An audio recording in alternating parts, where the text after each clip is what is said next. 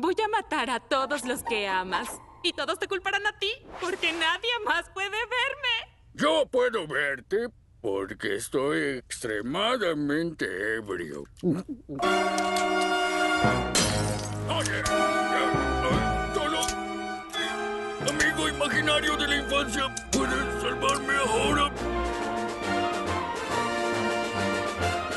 ¡Sargento Salchicha, viniste! ¡Te amo! Rachel, debes entender el ingrato papel del amigo imaginario. Cuando el niño madura, dejas de existir. No recibo órdenes de una salchicha.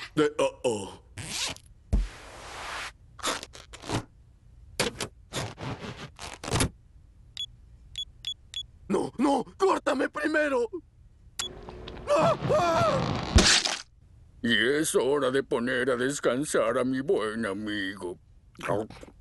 Al menos su vida no fue en vano. De hecho, como amigo imaginario, nunca puedo morir. Entra a mi estómago. Está bien, sí, señor.